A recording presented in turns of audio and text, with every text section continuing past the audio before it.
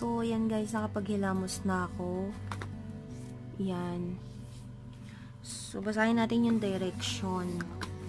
Sabi, dito ay wash your face with warm water or use face steamer to open the pores. Wala naman akong steamer. Apply the mask evenly to clean dry skin using your fingers or a brush. So, gamitin ko lang yung aking finger, wala akong brush.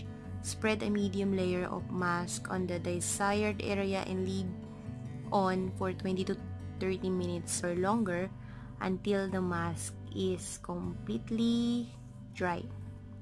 Then, remove by peeling off.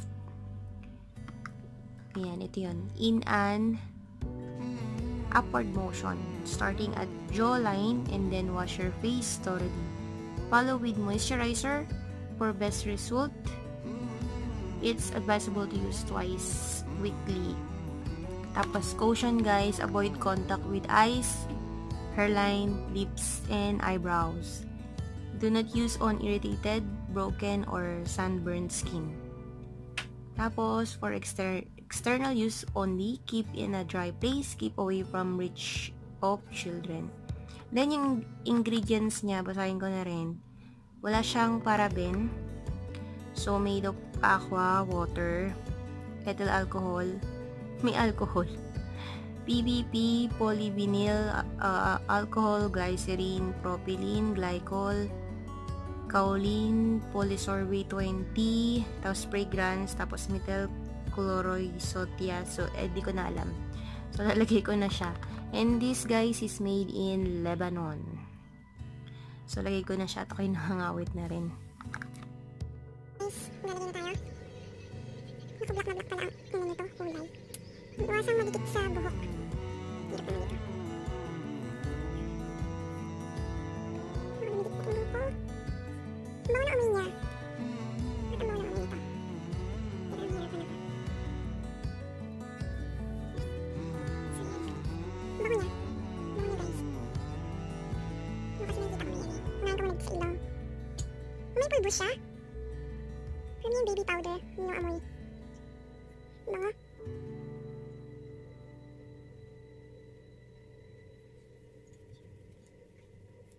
Dumidikit na ano. Pinalayo ko na lang sa hairline. Pinaitin naman ng kulay. Lagi itong ano eh. Ubos sa ano. Sa nazi.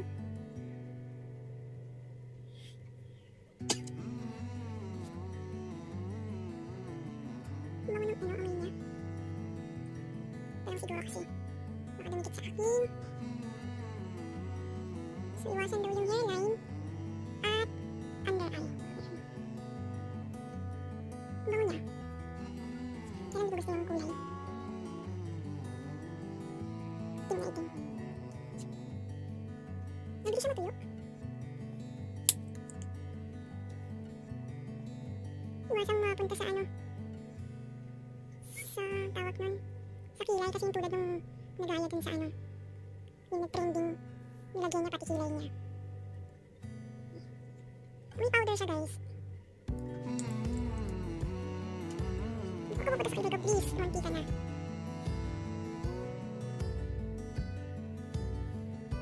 Gusto mo, Di? Bakit?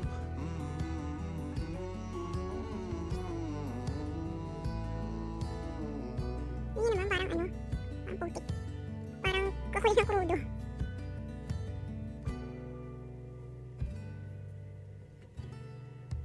Tama na siguro ito. Mag-edit pa ako ng mga previous video ko.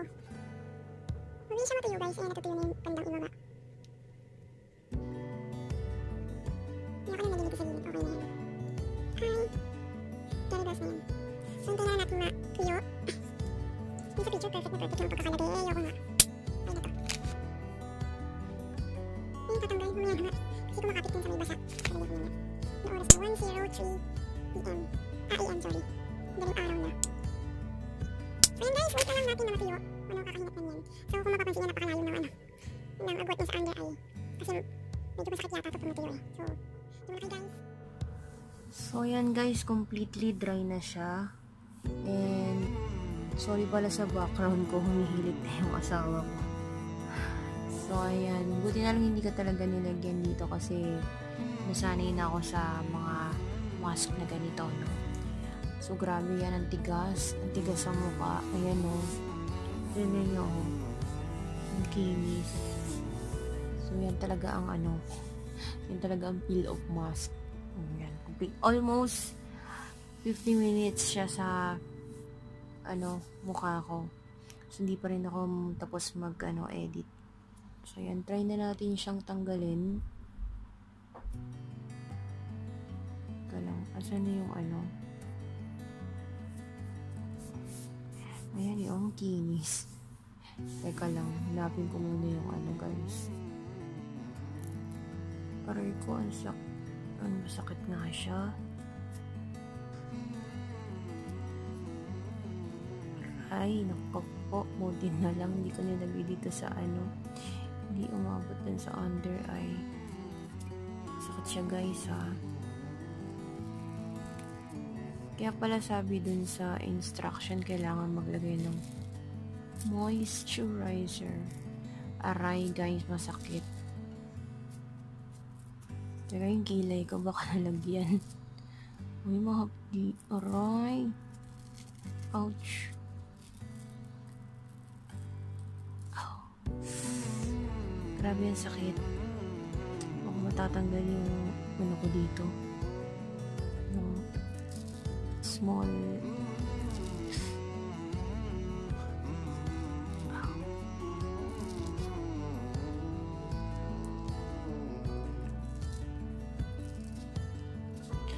Ang sakit, guys.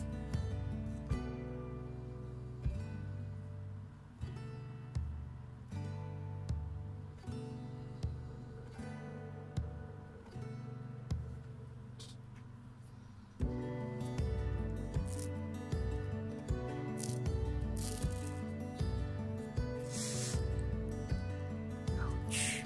Ano ba to?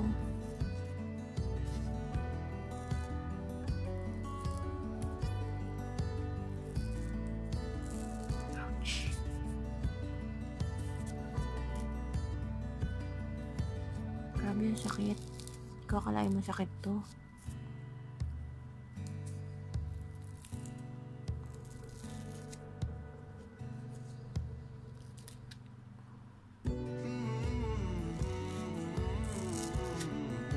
Tingnan natin yung kaya dito.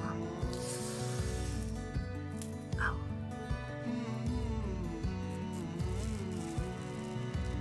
Sakit. Kaya nagluluha yun. Huwag na itong pagkukuhang ko. Aray, ang sakit.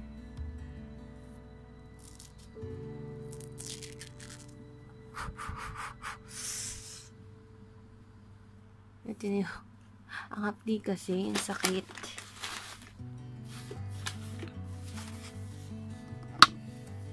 Ano ba ito? Siguro na sobrahan ako ng ano.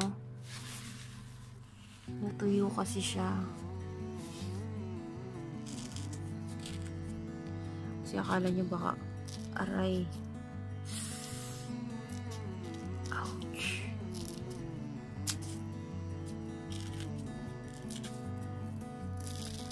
Ano ba ire?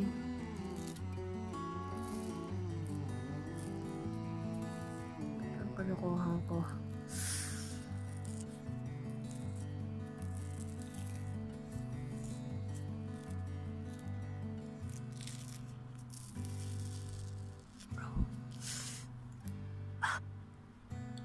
Napipil ko natatanggal yung ano ko, yung mga yung maliliit na buhok. Masakit siya, guys, ha.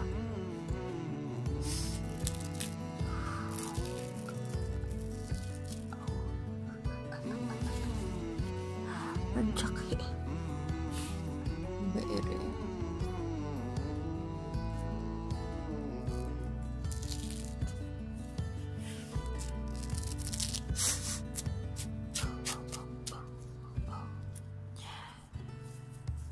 So, totoo pala yung nasa video na ano, yung mga sumisigaw sa sakit. Aray ko. Ouch. Naku, nalagyan yung hairline ko yata.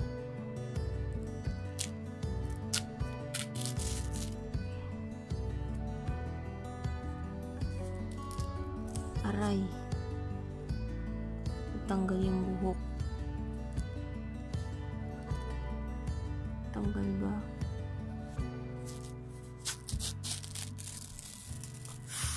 Parang pinipungit yung mukha ko. Aray. Ouch. Ayan. Ito guys. Nagagawa ko. So, kung kita sa camera. Tingnan nyo. Oh, tanggal yung mga balahibo. Kita ba? Hindi kita. Ano ba yan? Kita naman yung ano. Teka, nasan yung bandang nasa ilong. Oh, effective siya. Yung mga whiteheads natanggal talaga. Ayan guys. Kita ba? Ayan. Hindi siya kita kasi masyadong maliliit. Pero, ayun. Kaya lang, sakit niya. Ayan, tinan nyo. Lahat pa. So far, advice ko lang sa inyo, guys. Ayun, yung bandang ilong, ang dami. Ang dami rin natanggal. Hindi kasi kita sa camera eh. Masyadong tiny, pero ang dami niyang natanggal, oh. Lalo na yung bandang ilong. O ba? Natanggal yata yung mga balahibo. Oo nga. Kaya pala gusto ng mga Arabo kasi natatanggal na rin yung balahibo nila. Nagtatanggal kasi sila ng hair sa mukha. Kung makita yung bandang sa ilong.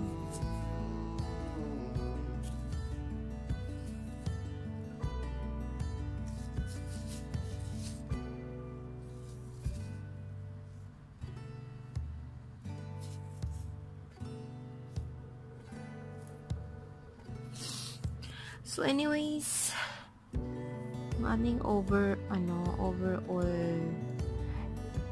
comment or review. Teka, gusto ko pa makita yung mukha ko sa salamin. Sorry sa humihilik ka. Ano ba yan? Hindi ko pa natatanggal tong mga to. Ang hirap tanggalin, guys. So, yung nasa video nga is totoo. Na pag hinihila mo is mapapaaray ka. Ayan lang.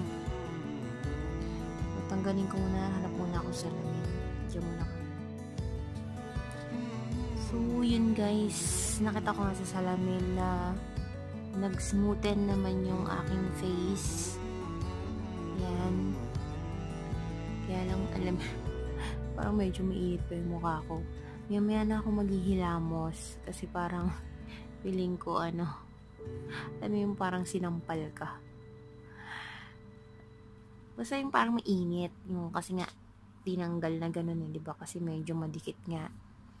Pero so far, okay naman siya. Yun nga, kailangan nyo nga lang, sundin yung direction na iwasan nyo dito yung sa under eye. Kaya ako dito ko talaga inano kasi nadala ako nun dati. May tinry akong peel up mask. Medyo na pag ganun ko nasaktan yung under eye ko. Kasi manipis kasi yung balat dito. So kung nakita nyo kanina, diba dito ang layo. Tapos yan pa yung mga yan pa yung mga pinagdikitan. Lamos na lang ako maya-maya. So far okay naman. Para ka lang alam mo yung bagong pinopromote ngayon ng mga salon, yung parang ini-scrape yung mukha mo ng blade. Yan, parang ganun lang. So yan, natanggal yung mga dead skins. So yan, kailangan ko na hilamos pero hindi lukewarm ang hilamos ko. Medyo malamig kasi para magsara yung pores. And then, after that, kailangan ko maglagay ng toner. And then, while waiting, no, basahin natin yung kiniklaim niya. Ito pala. So, sabi niya, Nature's Bounty Black Peel of Mask gets rid of your blackheads and gives a smoother and younger skin. This mask enhances skin flexibility, reduces roughness, which is true, and provides a crystal bright skin. So, medyo nag-brightens nga siya nang tingnan ko sa salamin. It contains mineral clay that draws out excess oils from your face, peels away impurities, and removes old dead skin cells. It is advised to use Nature's Bounty Moisturizing Cream after using this mask. Siyempre, pinopromote nila yung brand nila.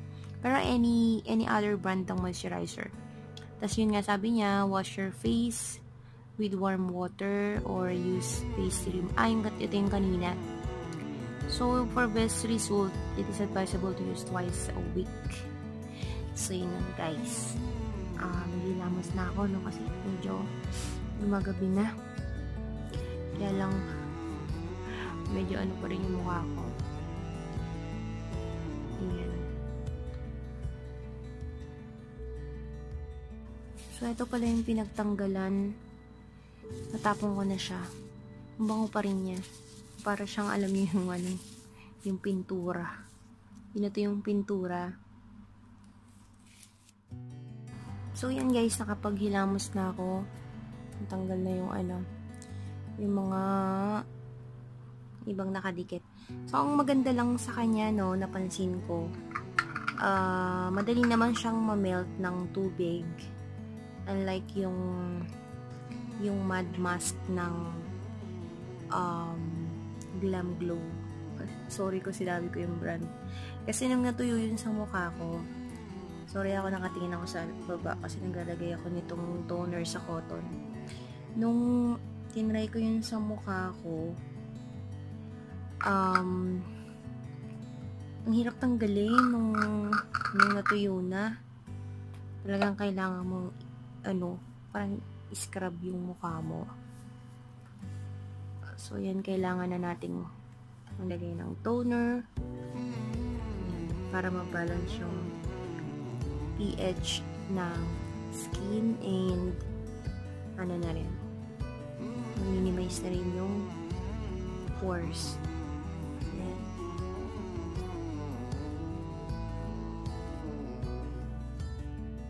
So, lastly nga, sabi dun sa direction is maglagay ng moisturizer, pero hindi ako maglalagay ng yung cream moisturizer. Ito na lang ilalagay ko kasi tinatamad na ako maglagay ng cream. Ito na lang, i-spray ko lang.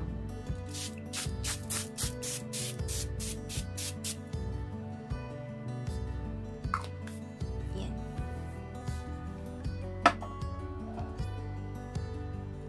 Maganda kasi ito guys dahil pagka spray mo may cooling effect. Kasi nga diba parang feeling ko sinampal ako. Yan. Yung iba sa inyo sabihin hindi pa alam yung feeling ng sinampal. Nasampal na kasi ko ng nanay ko. So pag sinampal ka, after that medyo mainit yung pakiramdam kasi.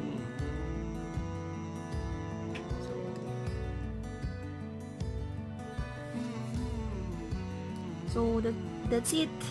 Tapos na tayo. So, yun lang ang aking final verdict about this black mask, about this peel of mask. So, nakita nyo naman, medyo nag-brighten yung aking face, ang aking skin.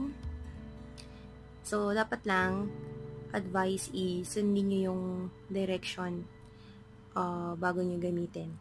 So, ayan. Ganda siya so far. Thumbs up. I like this brand. So, ayan, kita nyo naman, diba? Ayan. So, yun lang guys ang aking video for today. Natapos na naman ang aking isang araw ng pag-vlog.